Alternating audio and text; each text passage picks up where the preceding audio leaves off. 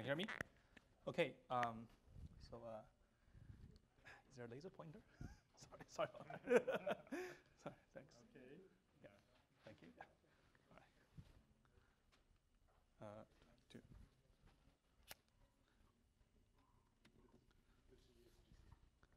Okay. Perfect. Thanks. All right.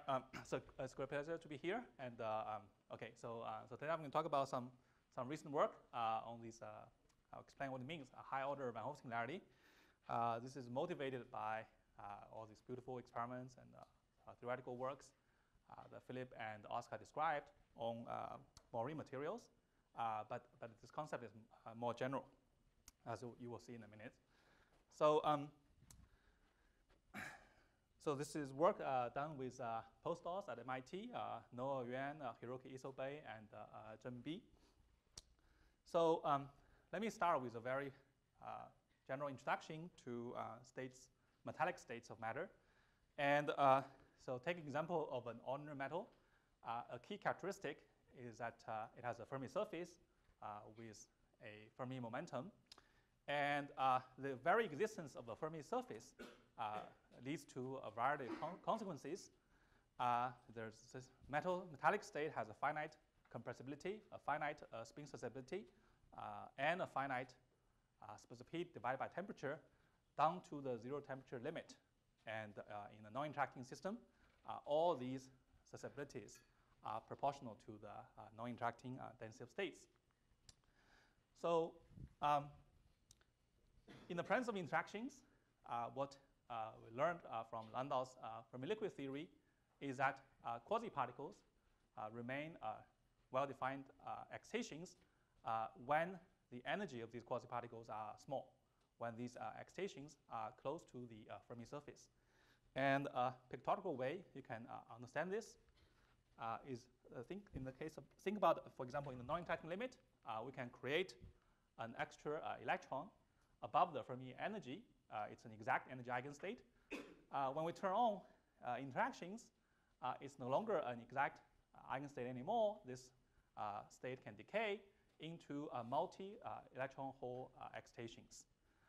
However, in the limit, when the energy of this excitation in the non-interacting limit is small, when this extra hole you added to the system is close to the Fermi surface, the phase space for scattering is severely restricted.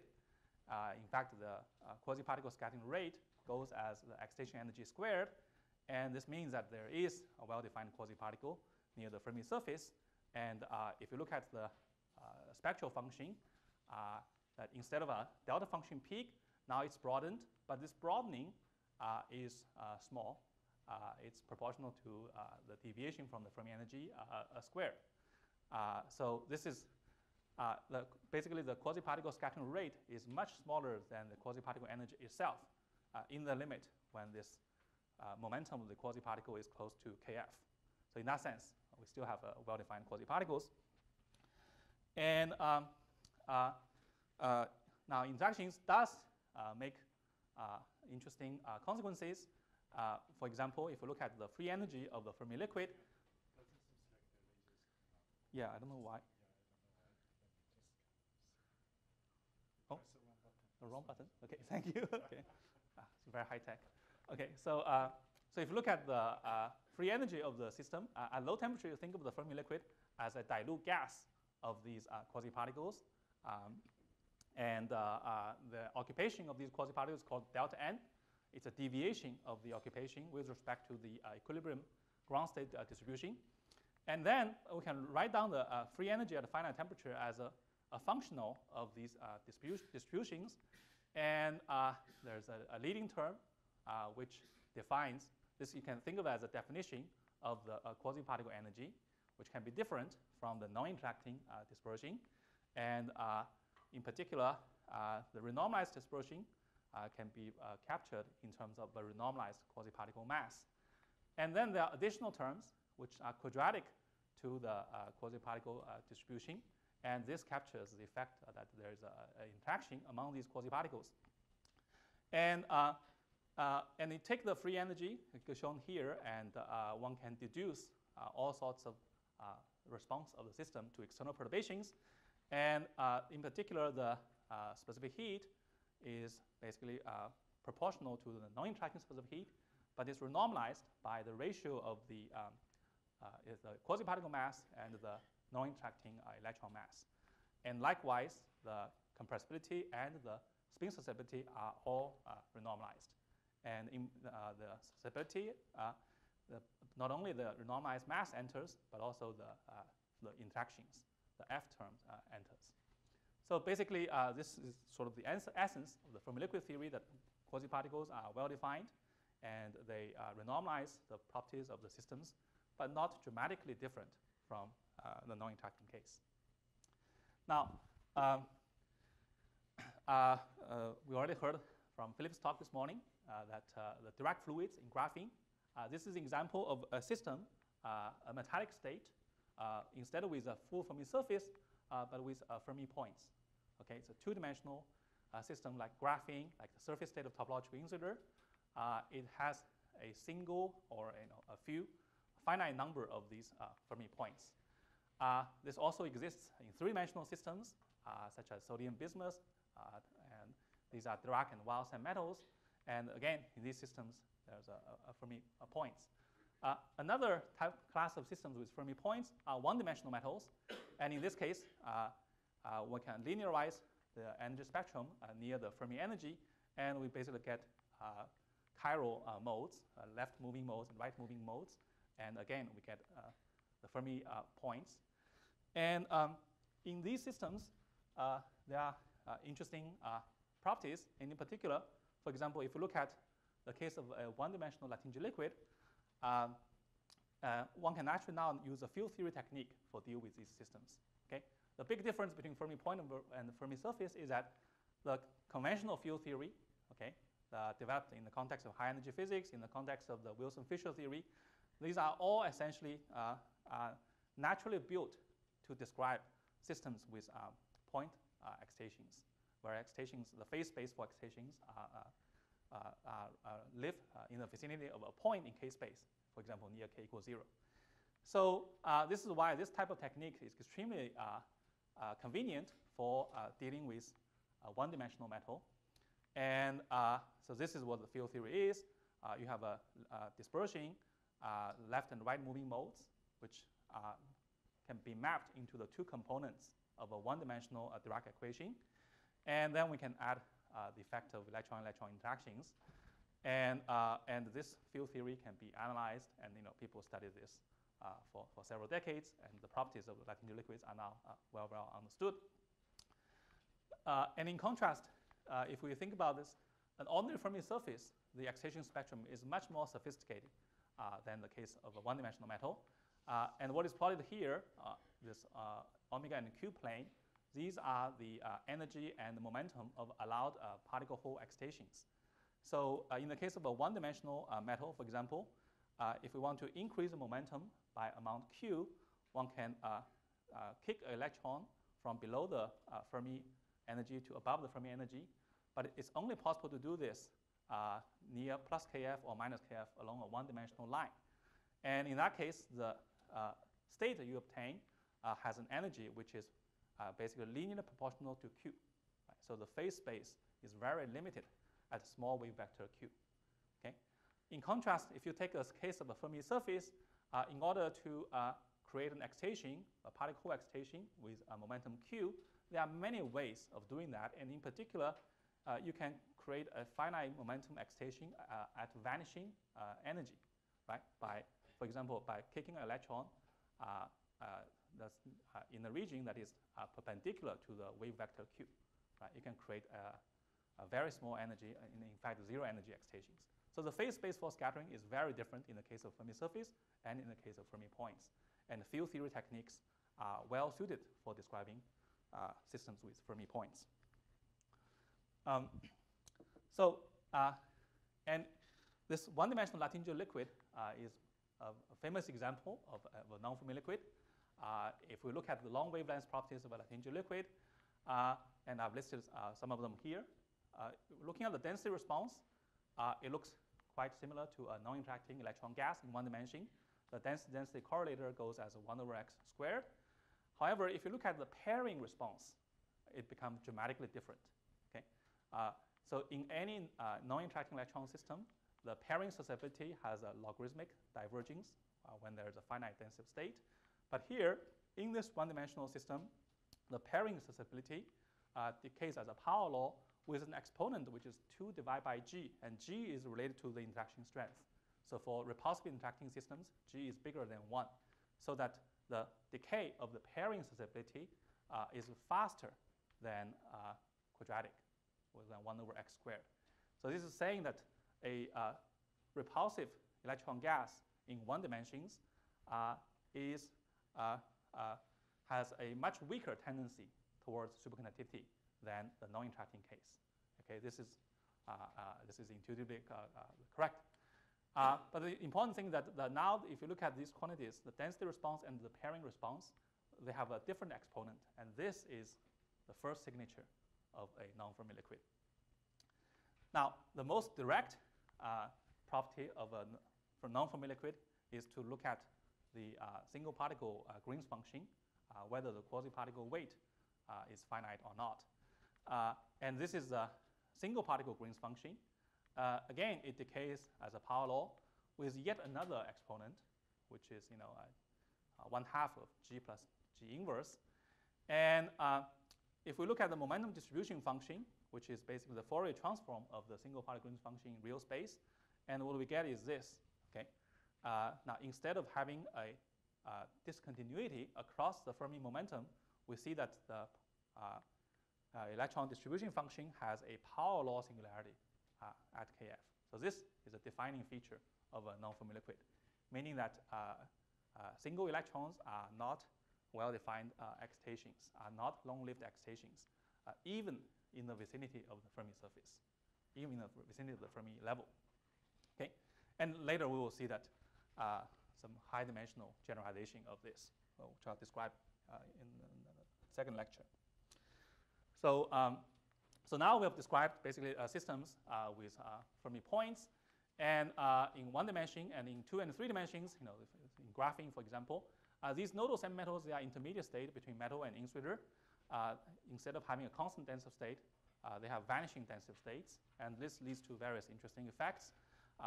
Philip described some of those. And in this case, the Coulomb interaction, for example, leads to a logarithmic increase of the Dirac velocity. And so this leads to a sort of a summary of the review of known metals, right? Of the well-known metals. Ordinary metal has a finite Fermi surface with a finite densive state at the Fermi level, while a nodal semimetal in dimensions greater than 1 has a vanishing densive states at the Fermi level. The question is, what about metals with a divergent densive state at the Fermi level, right? So this is a topic I'm going to describe today, and for the lack of a better name, in contrast to semi-metals, we can call those with divergent densive state supermetals. Okay. So one example, right, that is well known with metals with divergent densive state come from the Van Hove singularity. And for example, if you look at a simple type binding model on the square lattice, and you see that at a particular filling, the Fermi surface touch the boundary of the Brillouin zone. And in this case, if you draw it in the repeated zone scheme, you really see that the two pieces of Fermi surface intersect each other. So this is really a zooming in of this region shown here. And in the vicinity of this point, if you look at the energy dispersion, because of the reflection symmetry with respect to x and y direction, to the leading order, the energy dispersion takes the form kx squared minus ky squared. I've basically scaled kx and ky so that the coefficient is 1 and minus 1. So with this dispersion, one can compute the densive state. It has a logarithmic divergence. Okay? So, so this kind of, I'm going to show a lot of plots like this. Here, these are the energy contours in the K space, and the color represents energy. And these lines are the energy contours. But this energy dispersion is just around the... This is a zooming in of this region around here, right? Yeah. These are two Van Hove singularities. These are known as the Van Hove singularities. And they're generically associated with these critical points in the energy dispersion. And what I mean by critical points is points in K-space where the velocity vanishes, right? And you can see that the vanishing of the velocity leads to non-analyticity in denser state just from the expression of denser states. It involves the integral over K-space, but it has a 1 over the velocity, right? So when velocity vanishes, it potentially contributes non-analyticity. And interestingly, one can classify, as Van Hove did, one can classify these critical points using the concept of topology. Okay? This is not topology of the electron wave function that Oscar just described. Instead, these are basically much simpler, like high school topology, let's say. These are really basically defined as the following way. If you take the energy contour in the vicinity of these critical points where the velocity vanishes, then to draw a closed contour around these critical points, there's a velocity field on that contour. And this velocity field defines a winding number, right? It can show that for energy extrema, such as the energy minimum or maximum, this winding number is always +1, while for a saddle points, this winding number is -1, okay? So this means that these critical points are actually topological stable object.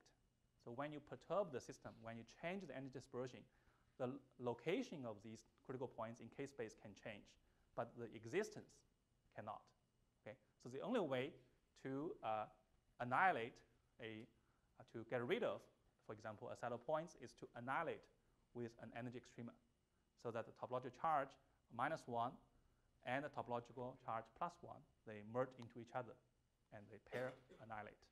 Okay? Also, it follows that because the energy dispersion are defined in the Brillouin zone, which is equivalent to a torus, so the total winding number has to vanish, okay? Because a torus has no boundaries. So if you look at the winding number, the total winding number has to add up to 0. This immediately means that in a system where the energy bands has a finite bound, then there has to be a certain number of energy minimum, a certain number of energy maximum. And in the simplest case, we have one energy minimum, one energy maximum. But energy minimum and maximum, they all have the same topological charge, which is +1.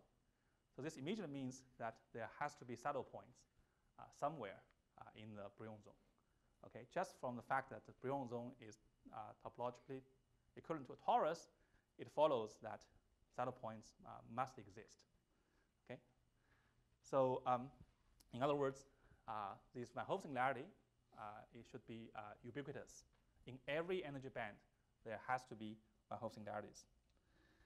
So all this is known for a long time, and obviously people have long been intrigued by the Van Hove singularity on the electronic properties of metals. So in particular, when the Fermi level is tuned to the vicinity of Van Hove singularity, this divergent denser state may lead to all sorts of competing instabilities. I listed some examples here. The ferromagnetism, superconductivity. These are two instabilities that are present, always present. Now, when the system has multiple Van Hove singularities at the same energy, then one can also, there's additional instabilities, pneumaticity, density wave, etc. Yeah. Yes? I think, is the dimensionality is generally doesn't have to be into 2D? So here, everything so far is 2D, and I'll show 3D in a minute. Okay. Yeah, the reason is that in 2D, this saddle points give you a divergent denser state, which is logarithmic. So far, the statement is only 2D. So the existence of saddle points is generic, so not in any dimension, because the Brillouin zone is always topologically equivalent to torus, a d-dimensional torus. So it actually kind of extended d-dimensional torus. Right, d-dimensional torus, right. But the divergent denser state is only for 2D. In fact, I'll come to that in a minute, yeah. So the theorem doesn't apply to the surface of Ti? Correct. So if you have this action point, that if you have a surface states of a topological insulator, etc., what happens is that the energy dispersion is only defined in the contractible region, not necessarily on the entire Brillouin zone. In fact, generally not on the entire Brillouin zone. That's right. That's an excellent question. Right. So what happened is basically in all these different susceptibilities, they are proportional to the non-interacting susceptibility if we just take the simple RPA type of formula. And when the non-interacting dense state diverges, these susceptibilities should diverge with it, at least by simple reasoning. So that's why the people have long been interested in these Hove singularities in the context of cuprates, strontium rusnates, graphene, etc. And this is an early paper talking about monolayer graphene under sufficient high doping that it may lead, and when the Fermi level is close to this Hove singularity, interesting states like superconductivity can appear. So some examples. Strontium rusnate, okay. In strontium rusnate, this material has been studied for more than 3 decades, but only recently, relatively recently, people started to apply strain, uniaxial strain to strontium rusnate, and many interesting results are obtained. This is from Andy McKinsey's group. So these are the Fermi surface of strontium rusnate. It consists of 3 bands, and I want to call your attention to these gamma bands, okay, which mostly come from the dx squared minus y squared orbitals. And you see that this gamma band has a large Fermi surface that is close to the boundary of the Brillouin zone. With strain, uniaxial strain along the x direction, one can actually tune the gamma band so that the Fermi surface touch the Hove singularity at the boundary of the Brillouin zone. And this is the calculation. You see that under compression or the tension, the dense state at the Fermi level increases because the Hove singularity is now at the Fermi level. Now, interestingly, this material is a superconductor with a TC of about 1 Kelvin. But as you strain the sample, you see that the superconducting TC increases by almost a factor of 3 when the Fermi level is at the Hove singularity. And as you go strain it further, the Hove singularity moves below the Fermi level, and superconducting TC drops down. Okay, so this again shows that a dramatic increase of superconducting TC by strain because the Hove singularity is tuned to the Fermi level. You can also look at the property of the system above TC, the resistivity above TC, and when the system is unstrained, you see the resistivity is proportional to T squared. This is you would expect from Fermi liquid theory. Also, if you strain the system past the Hove singularity, again the resistivity is proportional to T squared. But when for optimum strain, when the TC is maximum, when the Hove singularity is near the Fermi level, you also see this deviation from resistivity deviates from T squared. So all this tells us that when the Fermi level is close to Hove singularity, interesting effects happens. So this Hove singularity, I said, back to Philip's question. So in 2-dimensional systems, it generically gives you a divergent dense state, which is logarithmic, right? This is one type of supermetal, if you can call it that way. Of course, the system with the largest dense state are the flat band systems, where the dense state is a delta function. I think Oscar may talk more about that in the next lecture. So what I'm going to focus on is this new type of systems that we stumbled upon recently. So these are systems where the dense state has a power law divergent. Okay, so this supermetal. And this power law divergence will really come from a high order dispersion, not k squared, but high order. So we call it high order Hove singularity. Yes? Epsilon be bigger than 1? Epsilon is never bigger than 1. Right. In all, yeah. Delta function, exactly, yeah. So it would be nice to find someone. Yeah, that's right. Okay, so the one example, probably the earliest example I know of. So more than almost 10 years ago, while at Harvard, we studied a toy model of a tie binding model on the triangle lattice with purely imaginary hopping, right? Purely imaginary hopping. And interestingly, we get a Fermi surface that's like this. 3 straight lines which intersect at a single point. And that leads to, as I'll show you later, that leads to a densive divergent, which is a power law with an exponent which is -1/3. And more recently, in the context of twist parallelographene, we again noted that the Fermi contours at the Van Hove singularity is very different from an ordinary one. Instead of two Fermi surfaces touch each other, cross each other at a finite angle, you see that two Fermi contours touch each other tangentially. It turned out this leads to a divergent tensor state, which is, again, a power law instead of logarithmic with an exponent, which is 1/4. So before I describe these two cases, let me now move on to a simpler case first, right? Let's now move on to three-dimensional systems. And in the original Van Hove paper, he noticed that in the three-dimensional case, the distribution function, meaning the tensor state, itself is continuous, whereas its first derivative exhibits infinite discontinuities. What this means is that in a three-dimensional system, for a canonical Van Hove singularity with k-squared dispersion, the tensor state is not divergent. It's actually finite. It's really it has a kink instead of a divergence.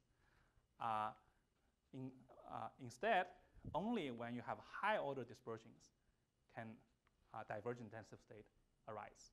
Okay, so that's why one of the take-home message is that if we take a three-dimensional bulk material, when you see tensor state peaks in the system, these are not coming from conventional Van Hove singularities. Instead, they all come from high-order Van Hove singularities or approximately high-order Van Hove singularities. So take a k-squared dispersion in 3 dimensions. No matter how you arrange it, you will not be able to get a divergent tensor state. Okay, so you really need a high-order dispersion to do that. And let me give a simplest example. For example, if you have a dispersion which is k to the 4th power in 3 dimensions, then just from the power counting, you can find that the tensor state has a divergent, which is energy to the -1/4, and you can get this by just power counting in the following way. We know that the tensor state has unit of momentum wave vector k to the power of d. D is the spatial dimension, and then divide by energy. And when you have dispersion like this, the wave vector k has a dimension of energy to the power of 1/4, right? So you take 1/4, multiply by the spatial dimension 3, and then you divide by energy, and this gives you exponent -1/4. Okay, so one thing I also want to emphasize is that this divergent tensor state purely comes from the vicinity of this k equals 0. And when I perform this tensor state calculation, there's an integration over momentum. This upper bound of the momentum integration, which is typically, in reality, it has to be bounded by the Brillon size, but one can actually extend that momentum, UV momentum cutoff to infinity, and the integral is still convergent. So all this what it means is that all the tensor divergence come from the IR, from the infrared, from the vicinity of these high-order saddle points. And in this case, it's really high-order energy minimum. Now, can this dispersion be realized in real materials, right? Now, if you take real materials, the dispersion is not completely isotropic. Even in the very high symmetry crystals, such as cubic crystals, the dispersion, the symmetry allowed dispersion near the gamma point has a following form.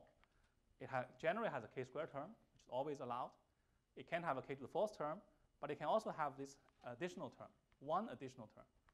Okay, in the cubic crystals up to the 4th order, this is the most general dispersion. This B term breaks the continuous rotation symmetry into the cubic point group. And now, if the quadratic term vanishes, say if one is lucky, one finds a material where this quadratic term vanishes, then the existence of the additional term doesn't change this tensor state divergence because, again, this energy is proportional to k to the 4th power still holds, and you get divergence with exponent -1/4. Now, if in the material when this quadratic term is not exactly 0, but if it's very small, then what happens is that tensor state still has approximately this power law divergence for energies above a threshold. Okay, and this threshold is defined by h² divided by this coefficient a or b. So within a very small energy range, close to 0 energy, the system does not have a divergence tensor state. In fact, it vanishes here.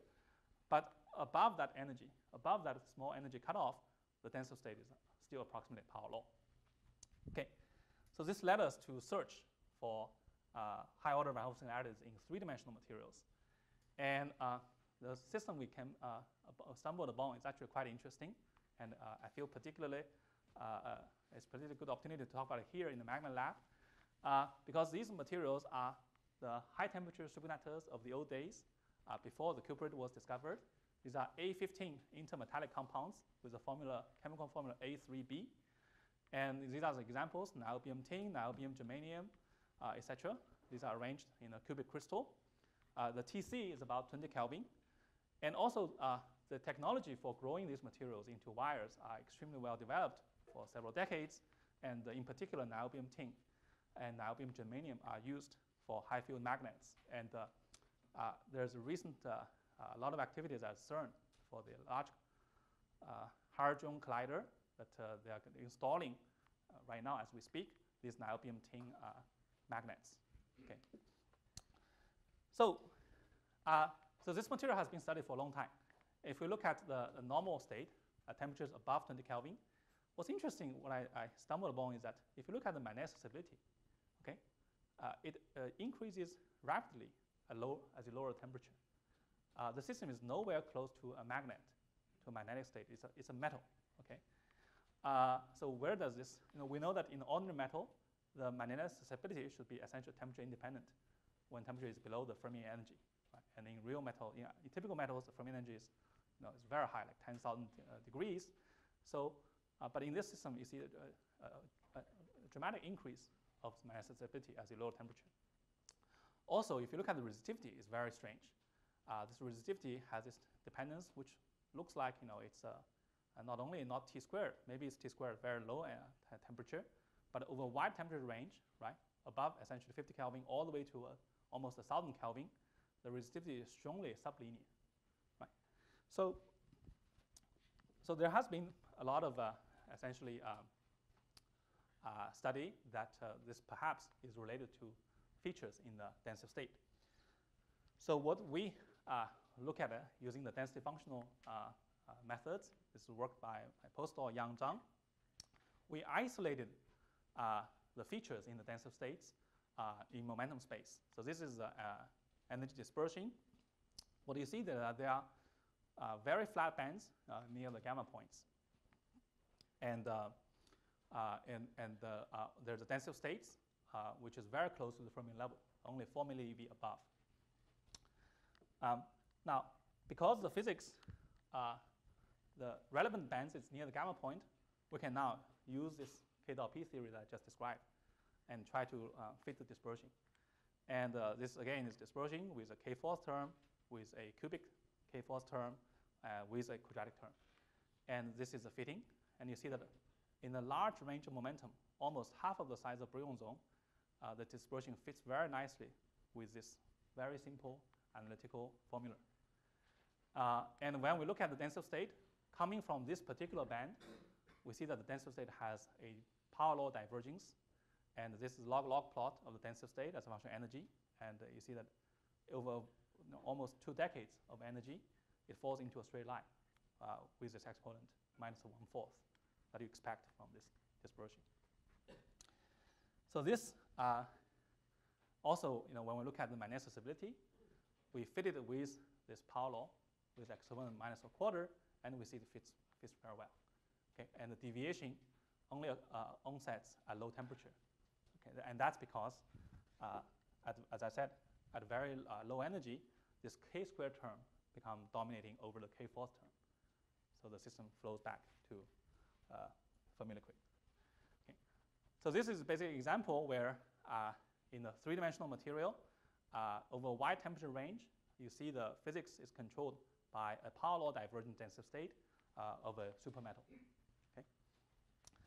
So now this also brings me to sort of the case of the 2-dimensional materials. We see that in order to find this, so we searched many materials, and this niobium tin is the best example, almost the best example we found. There's always some residue perturbation, right? That is not exactly at a supermetal. So only on a finite temperature range, the physics is controlled by the supermetal. But what about 2-dimensional materials which are tunable? Right? Can we tune the system to turn it into supermetal? So this brings me to the Mori materials. And as you already heard from the previous lecture, that after the discovery of superconductivity in twisted bilayer graphene, this field really exploded. There's all sorts of interesting phenomena. In addition to superconductivity, correlated insulator, there's also this Chern insulator, quantum non-Hall states, and etc. And so what I'm going to do is I'm going to take a very impressionist view, right? So of the Mori systems, right? I think of these water ripples as being like Mori. So I'm going to focus basically on just one aspect, right? This Van Hove singularity. Again, on the experimental side, this is known for quite some time. This is work from Eva Andre's group back in 2010. When you look at the STM tunneling density of states, the Van Hove singularity is generically present, right? Because you take a pristine graphene, the density of state is linear as a function of energy. There's no interesting feature near the low energy. But when you when Mori bands start to form, right, that the system breaks up into many, many Mori bands. And as we just said, that the theorem of Van Hove is that within any isolated energy bands, there has to be Van Hove singularities. So that's why every Mori band, there is a DIDV peak. So when you come to the close to the magic angle, you see that this Van Hove peak is now closer and closer towards the Fermi energy. It's telling you the overall energy scale of these bands becomes smaller and smaller. So now, in 2D materials, one can use gating to bring the Fermi level to this Van Hove singularity. So moreover, the energy dispersion can be tuned by the twist angle, by the electric field, etc.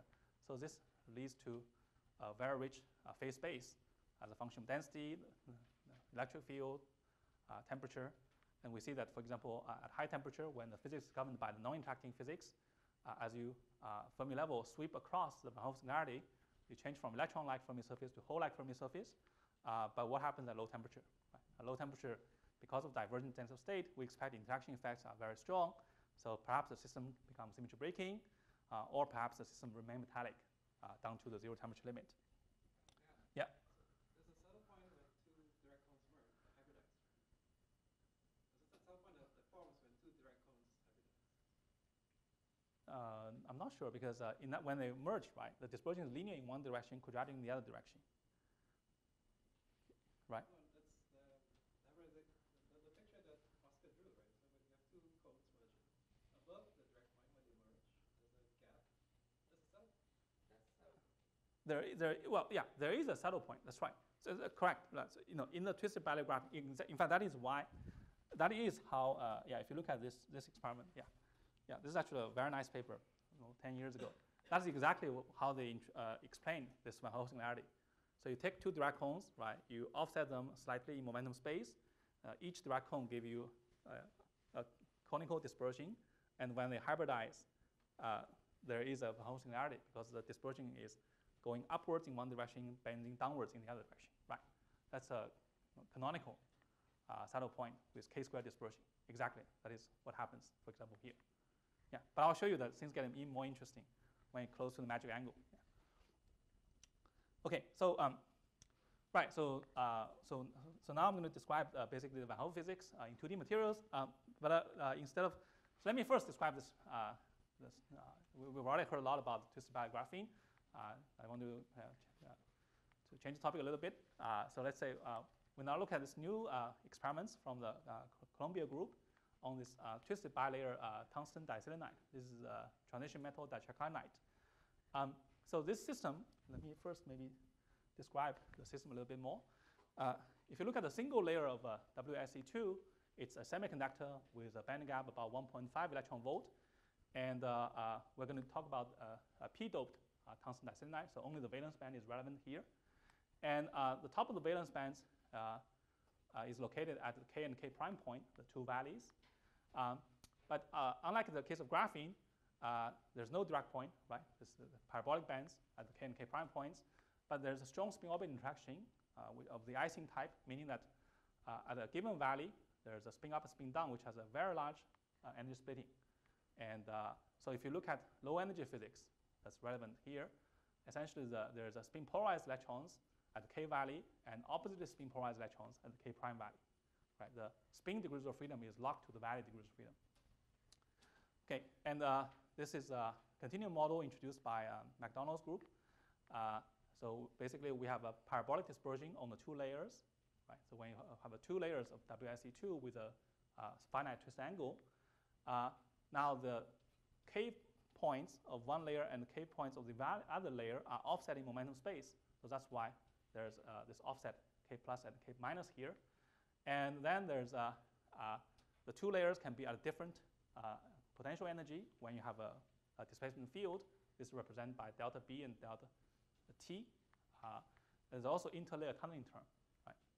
Now, the one interesting feature is that because the band edge is located at k point, when you twist the two layers, the momentum offset are different of the two layers. So this k plus and k minus are different. So you can perform a gauge transformation to remove the k plus and k minus from diagonal term.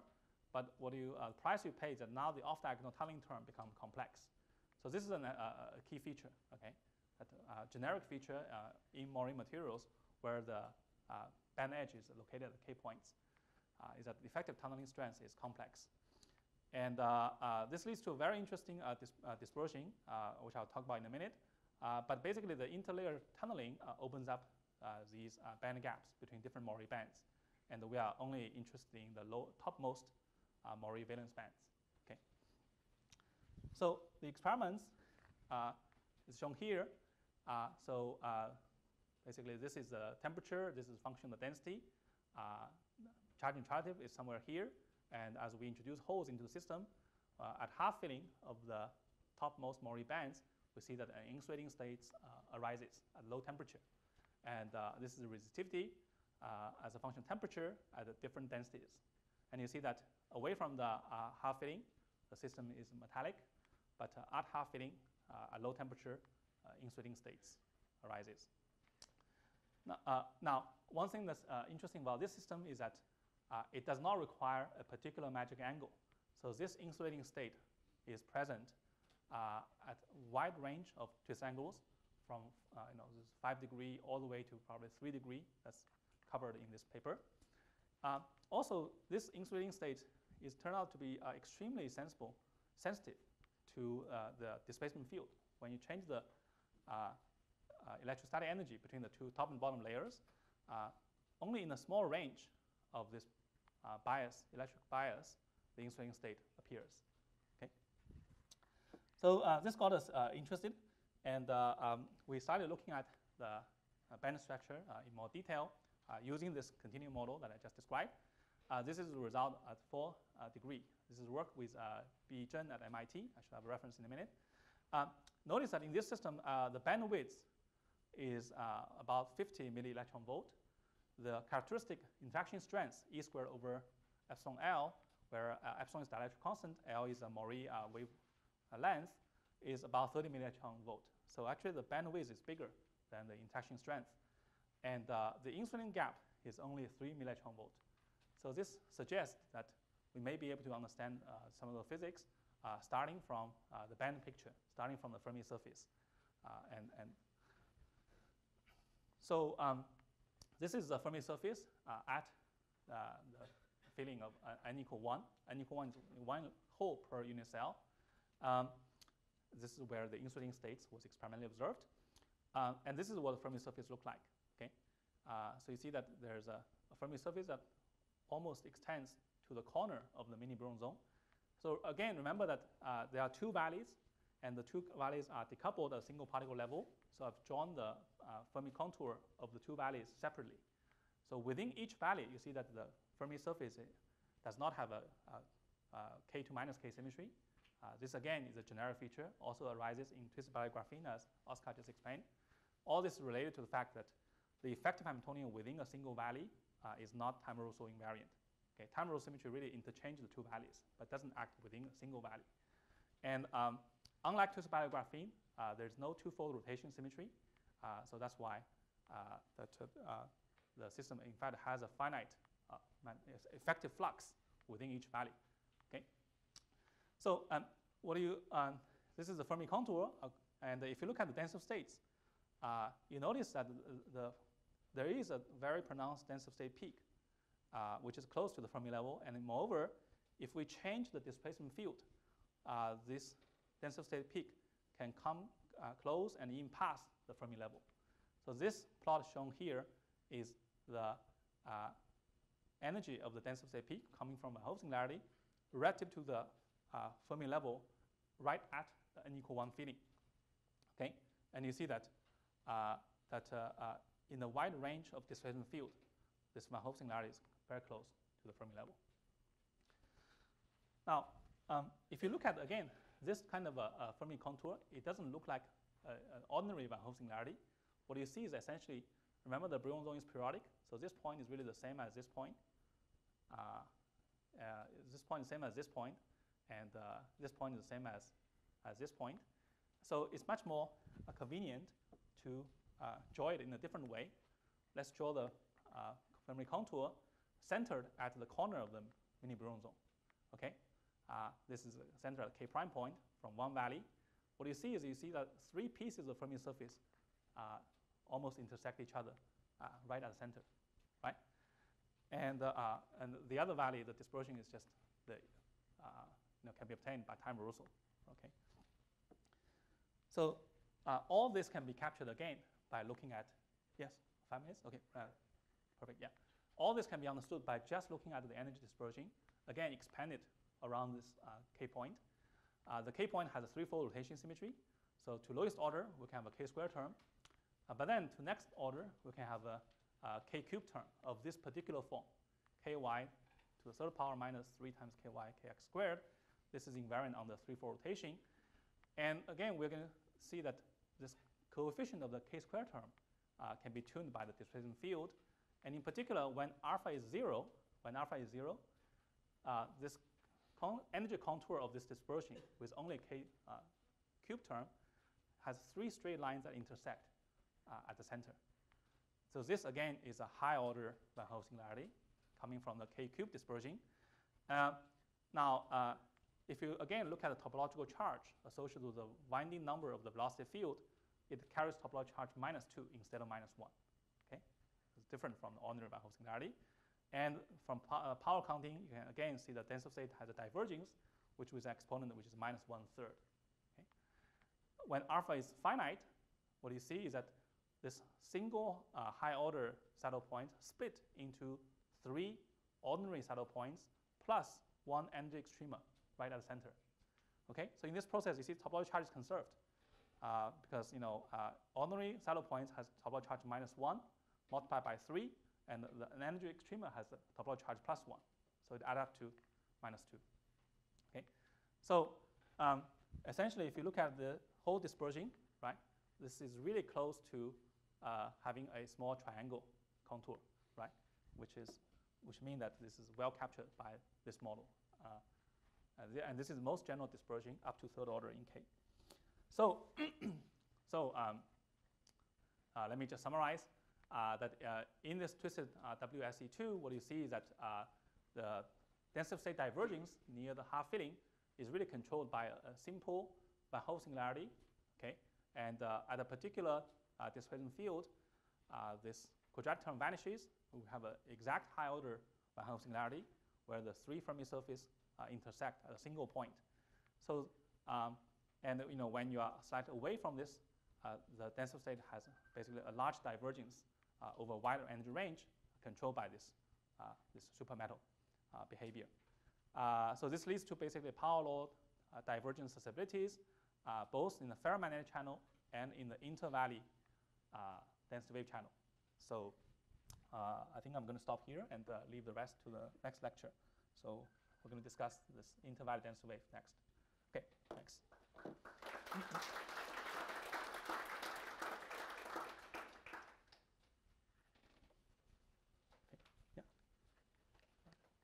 Thank you. Thank you so much. Oh, I have to get this. Okay, thank you. What about pair density wave? Pair density wave. So let's see. I think pair density wave is strongly disfavored in this case. Disfavored because what happens is this: the pair density wave we can think of as basically pairing within each valley, right? Because in here, I have it here. Yeah, in this case, you see the occupied states and the unoccupied states, right? They are exactly at opposite momentum relative to the center.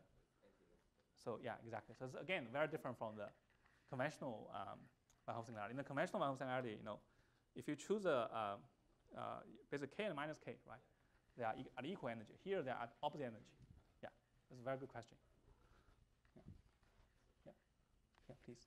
Yeah, given the pressure-dependent study on the strontium ruthenate, right? Would you say that it's a chiral superconductor? In fact, it doesn't look at all, right? It doesn't look at all, right? Because the Van Hove singularity, when it's come to the Fermi level, the Van Hove singularity as the time rose invariant momentum. So if the system is a p-wave pairing, the order parameter had to vanish there instead of being finite there. Right. So it seems to me that, at least naively, the p-wave pairing does not take advantage of the Van Hove singularity, which is hard to reconcile with the strong increase of Tc. Yeah. So. So how was our supermetals always asymmetric with respect to e to minus e? No. In fact, in this case, the denser state is symmetric.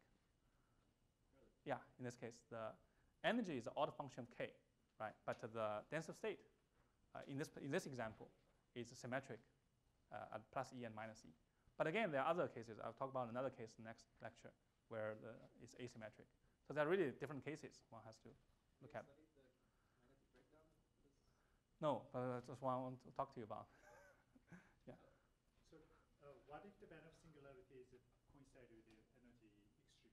Say that if I have Mexican hat and Yeah. the ring basically Right. is Van Hove singularity Absolutely. extrema. Yeah. Does it still applicable in that situation?